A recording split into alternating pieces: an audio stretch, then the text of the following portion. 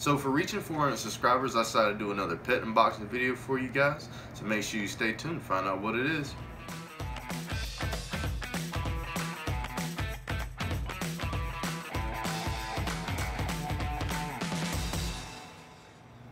What's going on, guys? My name's Josue from Josue's Exotics, and if you haven't seen any of my videos before, I make videos about care and give you tips on how to keep reptiles and amphibians, and also I do herping vlogs. So if you want to learn more about reptiles and amphibians, make sure you subscribe to the channel down below. That way you can keep up with all the latest information. So what I have for you today in the container is what is normally known as a house gecko, or more commonly known as like a Mediterranean gecko, or scientific name, a Hemidactylus frenatus. I'll have some links in the description if you guys want to check out some of those if you want to buy some for yourself. They're relatively small. They have pale skin with a couple dots around them. The skin's normally a little bit warty looking, but they do have very large eyes since they're primarily nocturnal species. But they do make pretty great pets considering their docile nature and definitely their ease of care, how to take care of these guys. So as far as enclosures go for these little guys, for one little gecko, you can probably get a 10-gallon aquarium with a screen top, and that'd be perfectly fine. Really, they say that you can pretty much do 5 gallons for one gecko and 10 gallons for two, but 10 gallons is definitely more than enough space for just one, or whatever you decide to do. But in the future, if you were thinking about upgrading them to a 20-gallon terrarium, that would definitely be a great option too, especially if you want to keep more than one in the whole tank.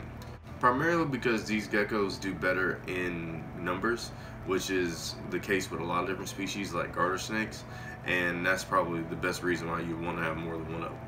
But the main thing is, if you're going to have 2 or more of these creatures in one, you want to make sure that you have males and females and not just males and males living together, because generally they're territorial and they'll fight for the area with other males if they have them in the same enclosure. So for right now, what I have for my animal is I just got this small plastic terrarium, and I plan on upgrading it to a bigger one in a little while, because I just recently came across a 29-gallon aquarium and I'm going to redo my tree frog bioactive setup.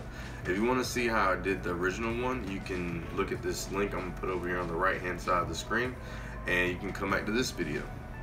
So then after I get done with the tree frog setup, I'm going to probably move them into their 20-gallon tank and then move some other stuff around from there, because this one will be free, and then I have the other one. Maybe I'll put some baby garter snakes or something. These guys are primarily nocturnal. They don't really need any additional UVB lighting or anything like that. The most you're probably going to have to do is maybe get these guys a heat lamp or maybe a heat pad. Me, preferably, I like to use the heat pad. I think they're a little bit better for reptiles in general, because a lot more species can thrive with underbelly heat than heat from above. But a heat lamp is going to be just as efficient as a way to make sure your animal can thermoregulate, which is a very big thing among reptiles in general. During the daytime, from all the research that I've done, it says that on the hot side of the terrarium it can be around 85 degrees Fahrenheit, and on the cooler side it can probably be around 80 degrees. So it's not that much of a big temperature gradient, but it still needs to be there for your animal, because that's a real important thing for them. But during the nighttime it needs to be just a little bit cooler, so around 75 to 80 degrees on either side. So as far as substrate and decor, it can probably be as simple and as fancy as however you want to make it. It just depends on what your personal preference is. A lot of people like to use paper towel and newspaper for substrate for their animals, which can be a good alternative to buying mulch and other things like that, which can be a little bit more expensive, but it doesn't give you the same naturalistic look.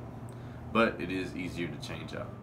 Normally I just use the Zoom Ed forest floor bedding, and I mix it with a little bit of just regular pot and soil to help give it a more naturalistic look, like I said before, and it works out great for me. One thing that I've noticed about reptiles in general is to help them with their enrichment is to make like a high side and a low side, so that way they have to walk up to get to the other side, and it just helps to give them a little bit more exercise. And this is just a small tip that I use with a lot of my reptile enclosures, so feel free to use it away.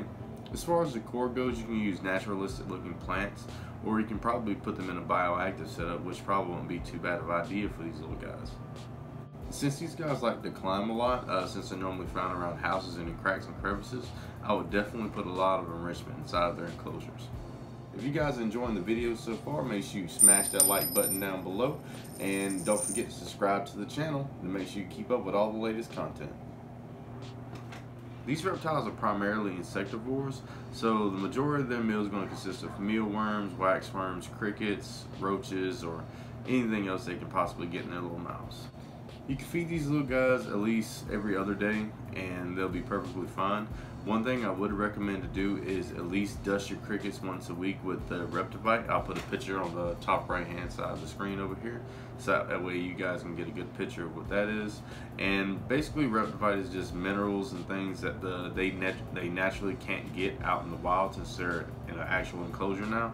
So that helps to make sure they can maintain all that essential stuff as well.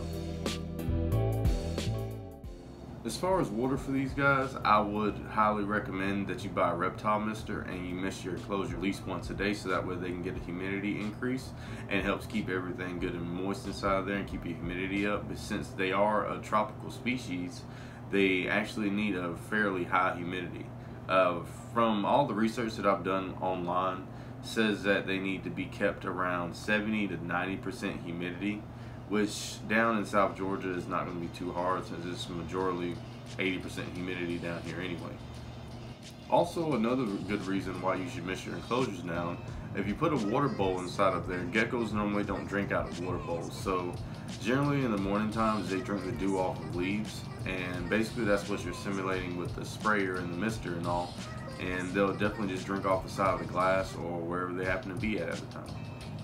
So if you guys would like to see more of my videos about some of my other animals, I'll put some links over here on the left side of the screen to the next videos, and you can take a look at those. But other than that, thanks for watching.